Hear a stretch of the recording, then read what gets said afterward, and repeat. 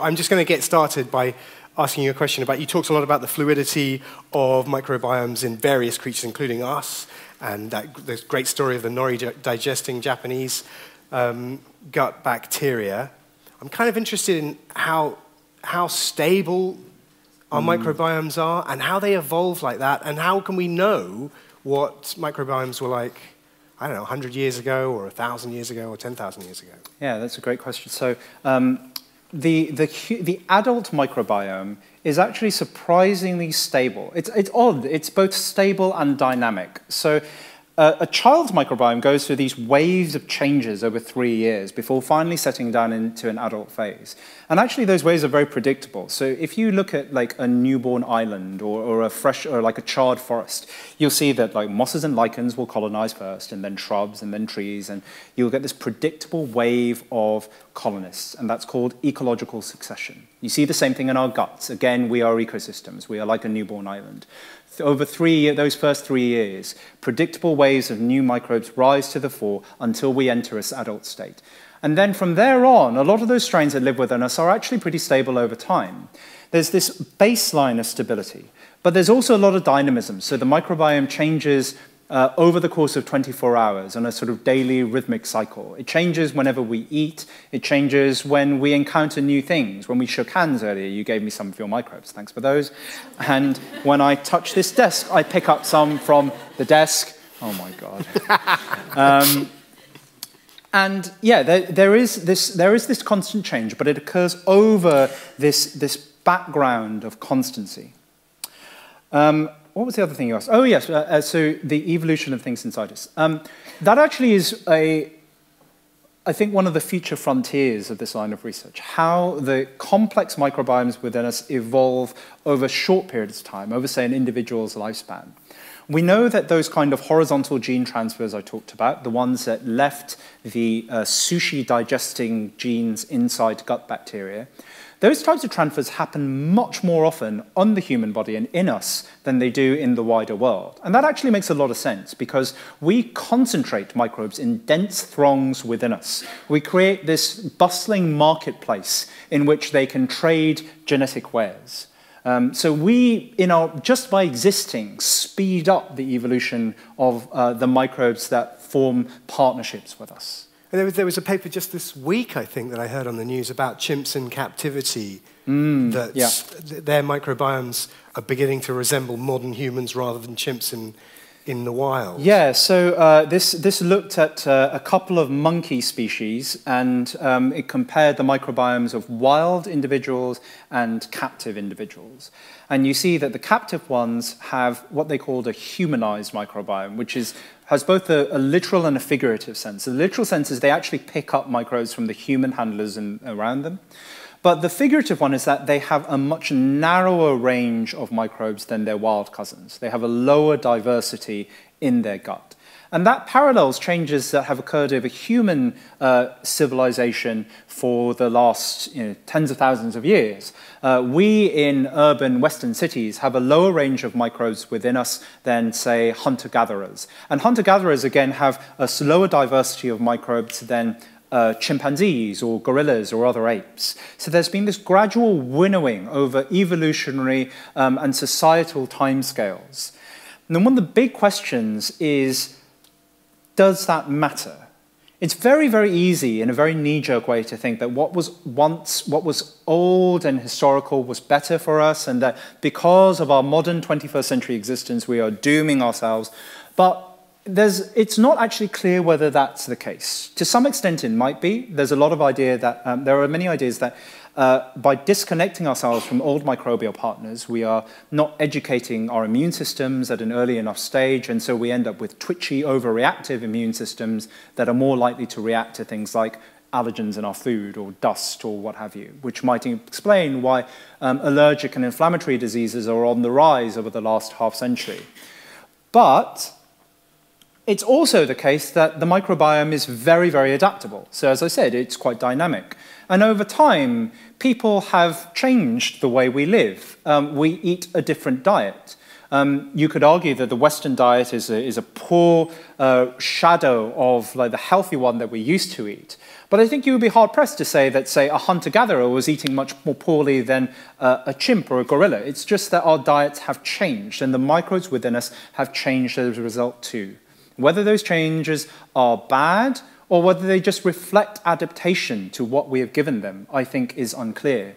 In the same way that, you know, myopia is more common now. We're more short-sighted than we used to be, but we also have things like glasses and contact lenses to mitigate those problems. So maybe we have different ways of dealing with that reduced diversity. Okay, let's have some questions from the floor. If we could have the lights up. The first two mics I went to, the lady in the third row with the turquoise top and the gentleman with the blue shirt. And then if you could pass it down in front of you both times. Thank you very much. That was absolutely brilliant. Very pleased to hear all that. We do know, I'd heard it before, that the fecal transplant can attack C. diff. Is this where we're going to get the next generation of antibiotics? That's a really good question. It's not clear whether the microbes in the donor's stool are producing antibiotics that kill C. diff. I think it's probably more likely that they're just taking up space, that they're better at establishing themselves in the gut and thus crowding out their competitor. But honestly, we don't know. But it does look as if our microbiome is a really interesting potential source of new antibiotics. There was a really cool new paper that I wrote about recently about a nasal microbe that produced an antibiotic that has never been discovered before and that seems very good at destroying MRSA. And the nose, these scientists argued, is a very good place to look for new antibiotics because unlike, say, the gut or the mouth, there are very few resources in the nose for a bacterium to consume. It doesn't get washed with food all the time, unless you're eating in a very strange way. And so organisms that live in the nose have to be very, very competitive. They have to have very good ways of beating their rivals. And antibiotics are one of them. All of our antibiotics are originally microbial weapons. They are weapons that bacteria use to destroy and suppress other bacteria. And if we look at parts of our body where that competition is extremely fierce, we might be able to find the drugs of tomorrow. Okay, gentleman in the blue shirt back there. Ed, how much does what we consume affect the formation of our own microbial environment? I mean, you said, firstly, that if we take probiotics, for example, it's a breeze blowing through and it has very little impact. But at the same time, you said the mother feeding their child is setting up an environment that has a fundamental impact on the development of that microbial environment. Mm-hmm. There are lots of folk remedies that have been around for many, many years that people swear by as having impact upon their health, but have had very little scientific research to demonstrate that they have fundamental changes or they have fundamental medical bases. Can these be things that are basically affecting the microbial environment that we don't know sufficient about that are causing those benefits for us? Yeah, I mean, maybe. So that you can eat like fermented foods. People have been eating fermented foods since time immemorial. Those are effectively probiotics. You could eat foods that are rich in fiber. There are products out there called prebiotics, which are things that are meant to nourish microbes selectively. But the entire fruit and vegetable aisle of the supermarket is a prebiotic aisle. Fiber nourishes microbes. Breast milk is a prebiotic. It does the same. So yeah, the things that we eat strongly influence the makeup of microbes that share our bodies. We still don't know enough, I think, to be able to work out how that happens in a very predictive way, to say, you should eat this thing in order to nourish these microbes, which will do this for you. We're still in such an early phase of this, and I think we cannot give that kind of health advice. And I think in general, like, my feeling with dietary advice is that the more specific it gets, the more likely it is to be wrong. So people who say you should eat this berry, this random berry, and it will do great things for you, people who say eat lots of plants, lots of fiber, that feels like pretty sensible advice to me. It's also advice that has been around for a very long time. The microbial world reinforces the importance of that, but it doesn't provide us at the moment anything radically new that we could incorporate into our diet to improve our health. It's all the age-old advice we have. And as to the thing about other forms of medicine, I think there's this tendency to see the microbiome as a mechanism, as a way of explaining connections between things around us and our health. So people want to know, like, why, say, inflammatory bowel disease is on the rise, and they might go, oh, it's the microbiome, or like, why certain foods do certain things for us. Oh, maybe it's the microbiome. And I think the microbiome doesn't really work as a self-sufficient explanation in itself, because then you have to ask, what are those things doing to the microbes, and then what are the microbes doing to us? It just adds like 2 more questions when there was just one. So I kind of think it's a false way of trying to answer those questions. You can't just say, this thing that we didn't understand before, maybe it's to do with the microbiome. In fact, adding that microbial element just complicates the question a little bit more. Okay, let's crack on and get as many in, because there's lots of hands up. So I think the gentleman in the front row was next, and if you pass the mic back 1 row when you're done, and then up there.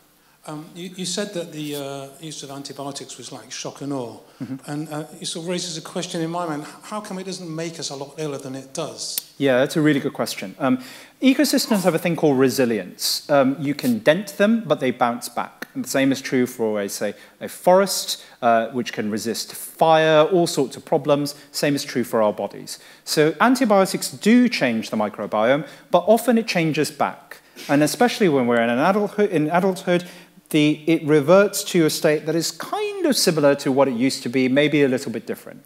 And what's unclear now is how many of those dents it takes to actually shift it permanently into an irreversibly altered state, like, say, one that is overrun by C. diff.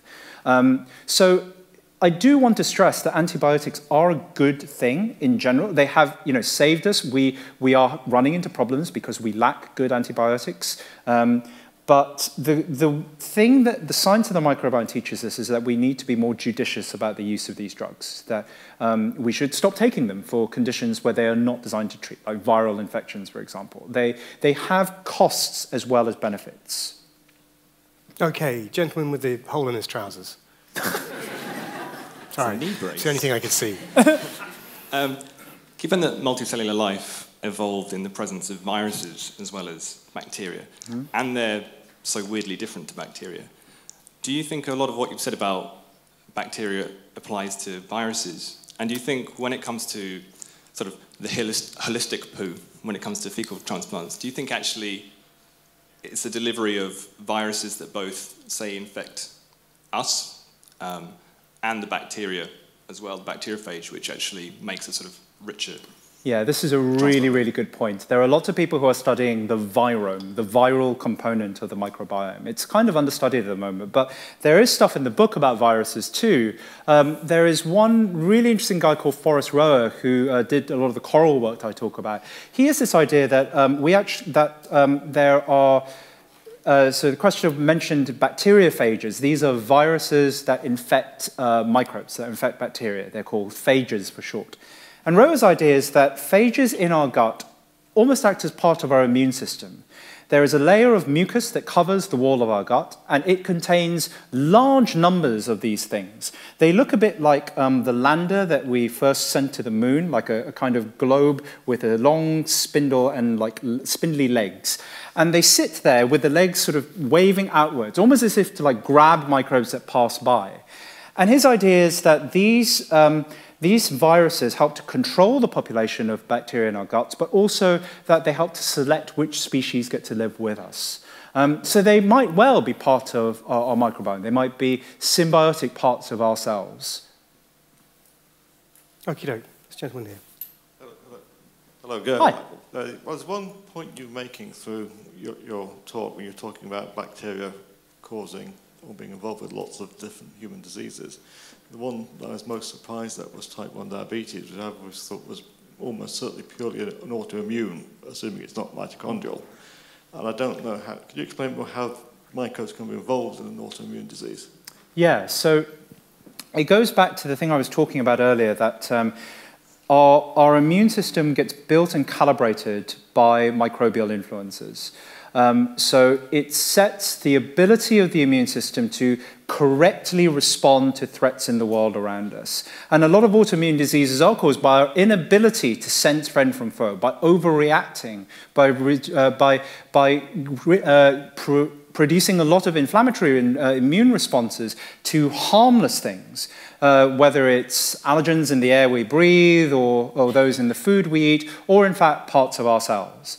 And actually the type 1 diabetes link is really interesting. It's being studied very intensively by a lot of people, I think mainly in the States. And there's a lot of interesting long-term studies where you take infants and you follow them over a long period of time, and you show that they've showed that a lot of these microbial changes predate the onset of symptoms. And you can also do some of those transplant experiments I talked about, where you put those microbes inside mice, and you see a lot of those symptoms being recapitulated in those rodents. So yeah, I think a lot of those mechanisms are being worked out, like actually how this happens.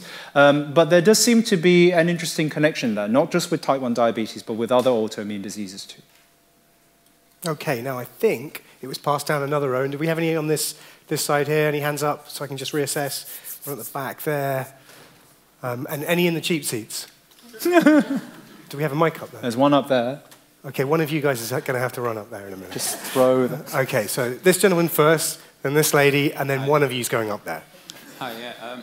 Thanks so much. I mean, there's a lot of things I could ask you, but I was just thinking of something more general, because I really appreciated your fascination with science and science facts and how it's, you transmit it really well. And I mean, for example, when I was a kid, I remember reading that just this very simple fact that if the Milky Way was the size of North America, the solar system could fit into one teacup. And I remember reading that when I was 8, and it blew me away. But I want to ask you, like, you dedicate your life to this, and you have so many, and there's still one that blows you away that you'd like to share. Just one science fact, put you on the spot a little bit. It's a good time to ask you. So when the first person who interviewed me about this book asked me this question, I just went, well, okay, I've got a fact for you. Maybe you could debunk one of the things that a lot of people like us talk about sometimes. The 10 to 1. The 10 to 1. Yeah. Okay. I will give you two things very quickly. So there's the 10 to 1 ratio. So one of the most famous facts about the microbiome is that we have 10 bacterial cells for each one of our human ones. And you may have heard me say 1 to 1. This idea that we are 10% human is a lie.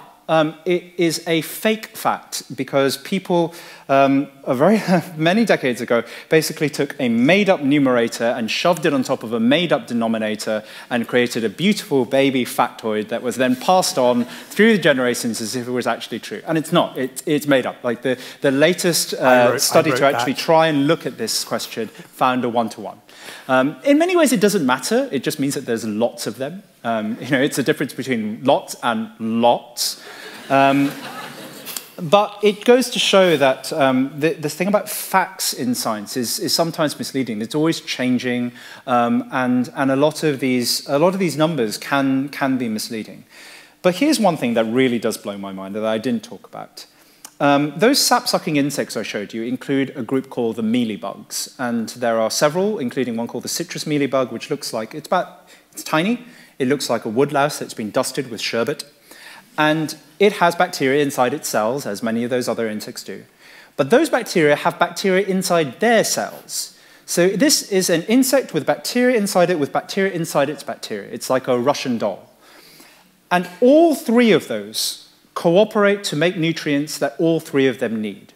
So to make something like an amino acid, you need a production line of enzymes. So imagine like a production line moving through a factory with robots moving along it that, say, add the chassis or the wheels or the steering wheel, and then build a car at the end.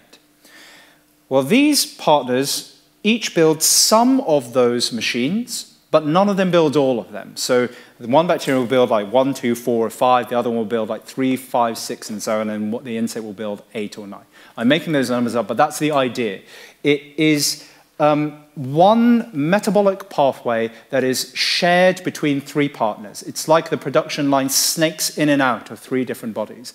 And that is a degree of codependence that I find astonishing. You know, that is an intimacy that I think is really hard to get your head around. So I was just thinking when you were saying that wriggled and jiggled and wiggled inside her. There was an old lady who... Anyway, now, the lady up there, and then up. You'll have to wrangle amongst yourselves because we can't really see you guys. Thank you, Ed, for the wonderful talk. I'm interested in the process of writing the book, and I wonder if, as a science journalist, you could share a bit about the process of tackling such a vast subject, and also what you learned as a science writer, as opposed to writing, you know, the articles for The Atlantic or your blog. Before Ed answers that, I want to answer that, because not only were we waiting a long time for Ed to write this book, people who'd written books already were anticipating that he would complain a lot about it, because writing books is really hard and really boring. And he didn't. And it was really annoying, and he did it in a year, whereas it takes most normal humans about 4 years. And every time I'd ring him up or text him or tweet him and say, how's it going? And he'd be like, yes, fine, I've just finished. That partly happened because so many people, including Adam and basically all of my writer friends who had written books, talked about how horrible a process book writing was in descriptive terms that actually sound a lot like a fecal transplant, but without the health benefits at the end of it. I resolved to myself that I was going to do it on time and that I was not going to complain about it, which I think I did manage to keep to. But the tricky thing about this field is that there are so many different stories you can tell. So actually finding the ones that mattered, that I was going to talk about, was a big challenge. And I wanted to, and structuring the book was hard too. Those of you who will buy the book, please all buy the book, will see that it's organized in themes. So there's a chapter on, say, the way bacteria help to sculpt our bodies. There's a chapter on the evolutionary opportunities they've given us. There is a chapter on those horizontal gene transfers I talked about. There's one on manipulating microbiomes. And those are the themes that I wanted to focus on. And all the stories within go towards illuminating one of those.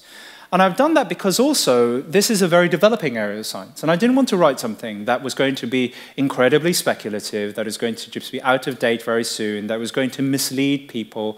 I wanted it to stand the test of time. And I think those themes will stand the test of time. There's not going to be a study going to be published like next week telling me that microbes aren't important for animal development, or that they aren't, those stories, I think, show us aspects of the microbial world that we need in order to understand everything that's going to happen in the future. And that's why I structured the book like that. In terms of the way you communicate with your readers, is it different to communicate through a book, you think? To an extent. Did everyone hear that question? So she asked if communicating to readers is different through a book than through, presumably, like news stories. So, I mean, not to a huge extent, because I'm still writing for the same types of audience. A book cannot be like a chapter cannot be a bunch of news articles stuck together. A book cannot be a bunch of features stuck together. It needs to have a rhythm and flow to it, and I hope you'll find that when you read it. It needs to zoom in and out, much like this field of research does. Best advice I was ever given for book writing came from a novelist who said, "Write the book you want to read." So I don't know whether you guys like it, but I did. Okay. So up in the balcony. Thank you for the speech. It was very good. Thank you, silhouetted figure in the darkness. One of the slides, you had a picture of the Tree of Life. Yes. And there was a large purple section. Yes. That you said in the last few months, they've discovered most of it. Yes. I was wondering, why is it in the last few months? Has there been technological advancements, a new method has been used, or why in the last few months there's been such a big discovery? It's because, so a lot of those taxa come from one single aquifer in Colorado. So it's not that people have gone all around the world and suddenly found this vast swathe of new things. They've just looked somewhere that they didn't look before with amazing new tools and found this incredible new diversity of life. And I think we're going to see more of that. I really do. I think the big change that has revolutionized our understanding of the microbial world and has led to the microbiome being this hot topic of research is a technological one. It used to be the case that we studied microbes by growing them in laboratories, by taking a swab and culturing them in like shaking beakers. And that is a crude method that only works for a small minority of the microbes in the world around us. But in the 1980s, I think, scientists realized that you didn't need to do that. You could take, sequencing technology had got to the point where you could take a swab from, say, this desk, a bit of water, you could shatter all the microbes within it, take their DNA, sequence it all, and then identify who was there through genes alone, without needing to grow or observe any of them through a microscope. And that was the technique that really opened things up, that showed us how much we had left to discover and allowed us to work out who was where, what genes they had, what abilities they had, how they were interacting with us. That changed everything. That is why the microbiome is like a big thing now. Okay, more up in the galley. Hi. There was a very interesting documentary. Hello. Hello. A few days ago on these identical twins who had the neurofibromatosis gene, and it had manifested itself very differently within their two bodies. And just listening to you, I was wondering whether or not there could be any link to the microbiomes as to how it had manifested itself so differently in kids who had theoretically been given identical genes and identical starts in life. Yeah, probably. I think it's likely that it is some component of that variation. And there have been lots of people doing microbiome studies looking at twins to see whether differences in their health and their fates are down to microbial differences inside them. Now, obviously, twins actually do have more similar microbiomes. So identical twins will have more similar microbiomes than non-identical twins, which will have more similar microbiomes than just roommates or couples. But yeah, that even identical twins will have differences in their microbiomes, and that may explain why some have health problems and others don't, even though their genomes are exactly the same. How do you see the difference in microbiomes in humans distributed across the world? I mean, you mentioned the Japanese, and you mentioned hunter-gatherers, but how localized are populations in terms of what their microbiomes and genomes look like? There are definitely differences. There are geographical differences. I think diet is probably a greater driver of that variation. So the reason why hunter-gatherers around the world have a greater diversity of microbes is because they eat more plants. Not to do with access to the bacteria that they ingest? Yeah, possibly that too. And adaptation to local conditions. Lots of these things are probably important. We can't answer that question as well as I would like to, because as is the way with a lot of medical science, a lot of it has been done on white people in rich countries. So we still don't really have a great idea of the diversity of microbes in the human world, let alone in the world around us. But I think that will come. It's the same with human genetics. We had that focus originally, and then it diversified over time. Okay, no, I think the gentleman in the purple T-shirt there. Yes, you were speaking about the plant sappers, especially the mealybugs, and how they were so codependent on the microbiomes. So how does reproduction work when you're dependent on the bacteria to survive? Do you get that's a really good question. See chapter 6 of the book. So a lot of those insects pass on the microbes that they depend upon into the eggs that they produce. So even before the offspring are fertilized, even before they come into existence, they have bacterial partners with them. Is that sort of like a polar body or mitochondria?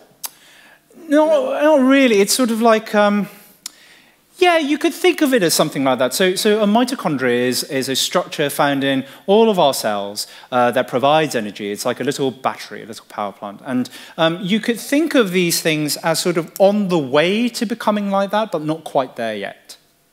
But there are many different ways of passing down microbes from parent to child. That is one of the most intimate, and it ensures that the youngsters always have those microbes from an early stage. But there are plenty of others too, and again, you can find that in chapter 6 of the book, which features things like koalas, tsetse flies, and many more. Okay, the shadowy figure with the beard. A sort of, well, after the Human Genome Project is finished and the 1,000 Genome Project is on its way, can you foresee a genome project for the gut bacteria human biomes? Yeah, so that actually has been done, sort of. There was a human microbiome project that looked at the microbiomes of very different body parts in, so I think something like 250 people. Amusingly, those people all came from cities in America.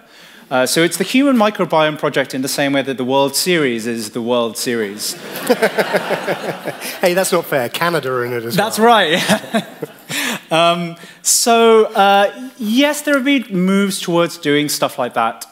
More recently, the White House launched a national microbiome initiative, more aptly named this time, that's looking at the microbiomes of lots of different things, people, soils, water, animals. But the Human Genome Project was a very specific thing with one very clear goal: sequence the human genome. The human genome is a thing that we can complete. We haven't quite done it yet, despite what people think, but it's finishable. The human microbiome kind of isn't really, because it's so diverse. It is so multitudinous, and it varies so much from one thing to another. So it's hard to think what the end point of a human microbiome project would be. It's more likely that we're just going to keep on sequencing more and more stuff, more and more people, and get a better idea of the diversity of the world that way. And if only there was a book about the Human Genome Project coming out next Thursday. I had to say that because the mics had to cross the whole room. And we can keep talking for 3, 2, 1 question. There you go.